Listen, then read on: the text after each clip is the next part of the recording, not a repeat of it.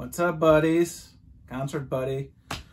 Had to drop a video today. Usually I do it on the weekends, but the record store day list dropped on a Wednesday, so naturally I felt compelled to just craft a quick one. Drive it like it's hot, drive it like it's hot. The MB, make it drive it like it's hot. Give you my initial thoughts on the list, and also throw on a little extra footage. I got a box set that I had ordered almost a year and a half ago. Finally showed up. If you saw on Instagram, I did post a little bit of a teaser because I was excited for this one. So stick around and I'm going to show you what I think about that. So see you in a bit. Boom.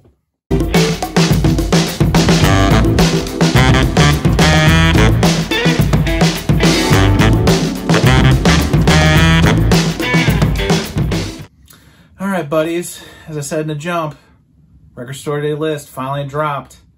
I think it was about noon my time on a Wednesday. So, you know, usually these things have a little bit of warning, but if you'd kind of been reading the tea leaves in the vinyl community, I think Mike at the In Groove in a recent video said he hadn't even seen the list to start ordering from a shop perspective.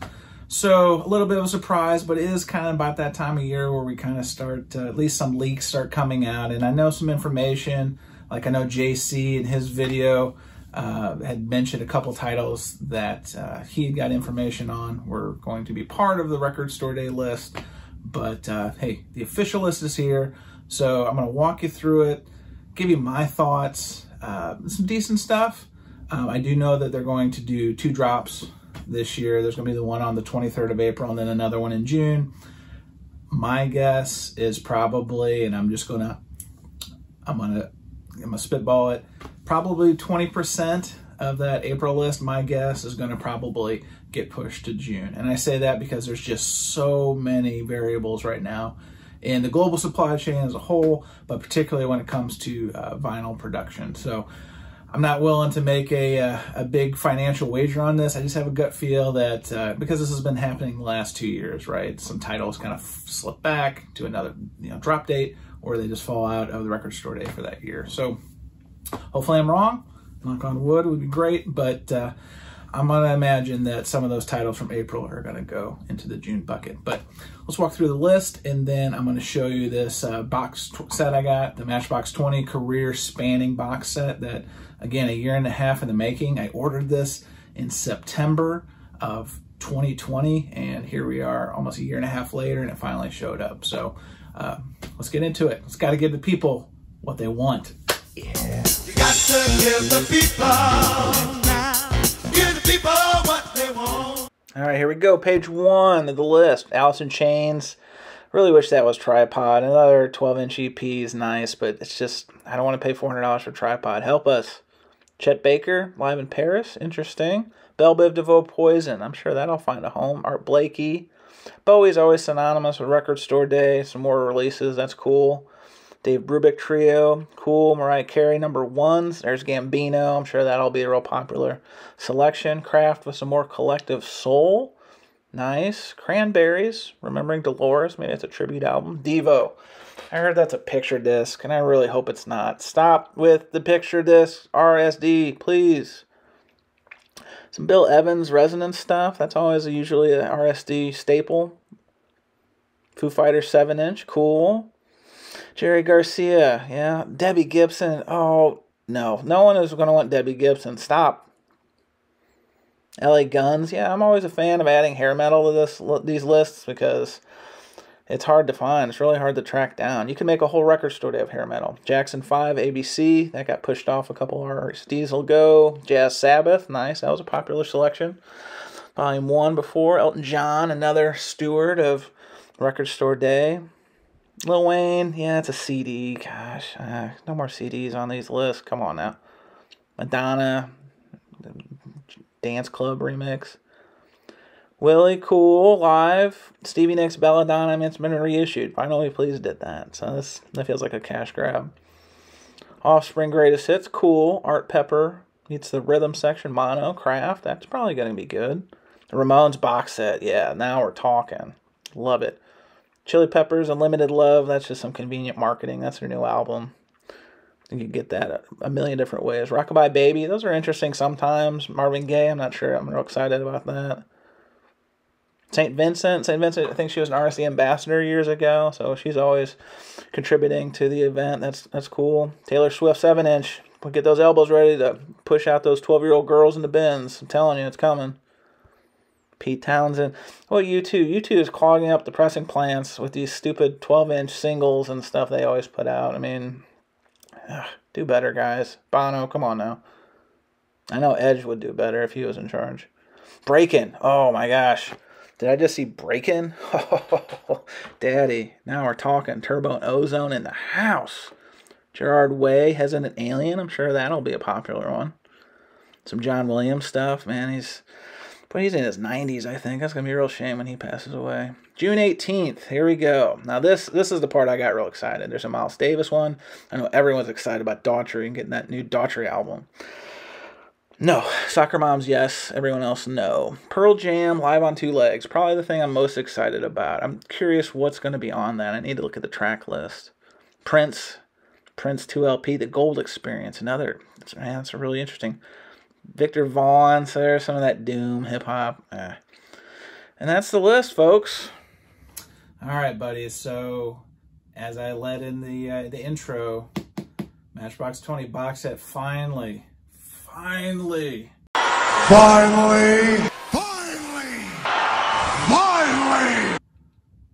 has hit my vinyl collection. I got it just a couple days ago and opened it right up.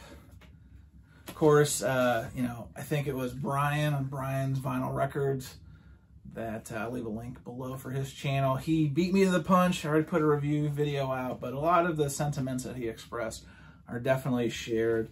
This box set's pretty nice, pretty solid. You can get this nice little insert book that's, you know, got a lot of photos and some story of the band stuff. And originally, I think this was supposed to be 24 pages, but the band was able to add, I think, an additional 12, so it went from 24 to 36 pages, which is cool. Black and white, cool.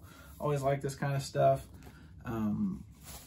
I will say that, I guess the question on everyone's mind, was it worth the wait? I mean, I'd like to say yes. I will say that, you know, when you look at the records that were included in this, obviously their debut, 1996, Yourself or Someone Like You.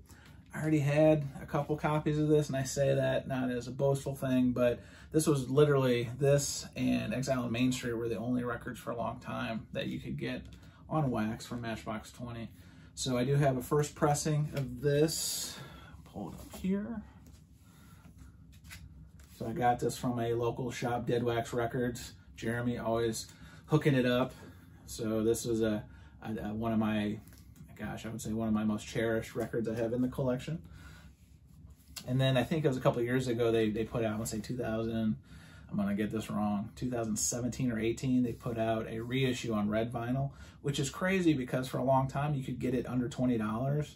And then I looked the other day when this came out, and what you know, it's like a $100 record. And it's like, did no one know that this box set was coming out? So pretty wild.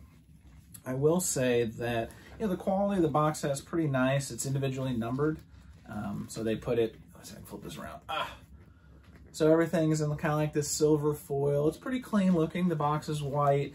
You know, I have mixed feelings on the fact that the jackets are in black and white as well. I would have liked, particularly since some of these titles have never been on vinyl before, it would have been awesome if these would have been in color, but I understand the motif that they're going for, you know, trying to keep it, I guess, aesthetically similar. Mad Season, never been on vinyl before.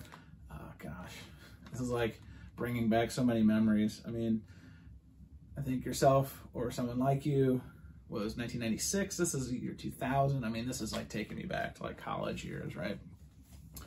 And then the one that I had to play right away, which is arguably my favorite Matchbox record, is More Than You Think You Are. And I almost jumped to track 3, Bright Lights, because that's my absolute favorite Matchbox song, but I did play it through. I mean, again, like, been craving this on vinyl for the longest time, so that's kind of what's made waiting for this box set just, you know, so I guess so mind-numbing, right? And you know, if if the rumors out there are true that it was delayed because those test pressings that came back to the band were not satisfactory, then tip of the cap to Rob and the boys, because, you know, they do, I mean, at least that's advertising that they do care about quality and giving their fans quality stuff. So, you know, with a lot of 90s and 2000s records, definitely going to assume these were sourced from a digital source. But even though they were, I mean, they sound all in all pretty good, right? You turn them up a little bit and they sound all right. But, you know, this album was their most recent album a couple years ago, North. Never been on vinyl. So, you know, this is one I threw on because track 3 is the song my wife and I danced to at our wedding, Overjoyed. Not to be a big cheese ball, but, you know, it has some sentimental attraction to us. I just noticed a corner ding on the Exile on Main Street insert here, so that's kind of a bummer, but, you know, I guess perfection can't be expected all the time, so that's kind of a drag, but I already do have that one because they did release that previously. So I got this before I started getting like crazy money a couple of years ago. So, you know, yeah, corner ding, that's kind of a drag, especially because, you know, again, premium product, premium price, but you would hope that, you know, that wouldn't happen. But, you know, here we are. You know, the vinyl is the imperfect art, that they say. So, another thing I would have changed about the box set, outside of the black and white photography / color choice, palette choice on each of the albums is, you know, they came in paper sleeves. Like, when will we stop sending records in paper sleeves? Like, this should be Vinyl 101. Are you kidding me? Like, going forward, like, there should be an embargo on paper sleeves unless absolutely an emergency. You have no sleeve or a paper sleeve. Paper sleeve makes sense in that situation. For a box set that's delayed a year plus, I really don't think you should be sending it with paper sleeves. Because I did have a couple of the records when I checked them out initially and re-sleeved them. A little bit of paper burning there, but again, like, what are you gonna do? So, paper sleeves, like, you know, friends don't let friends use paper sleeves. Remember that. I get angry just thinking about it makes me mad. So all in all, happy with the box set. I seriously doubt that they'll probably reissue Mad Season or More Than You Think, or even North as standalone releases. So this was probably the only way to get them. I don't know if they're still selling them on the website, and if they are, if they're back ordered. You know, I'm just glad I got mine, and I'm glad that, I would say, the National Nightmare is over, but for a Matchbox 20 fan like myself, at least this is now in my hands and on my turntable. So happy to add this to the collection. What do you guys think? What are your thoughts on the Record Store Day list? What are your thoughts on this box set? Go ahead and leave a comment below. As always, engagement is my #1 desire on this channel, so please let me know what you think about the channel, about the Record Store Day list, about this box set, about the fact that I wear this hat in almost every video. But until then, until that next video drops, if you get a chance, just spin it. See ya. Well, well, well. How the turntables... Well, we out of time.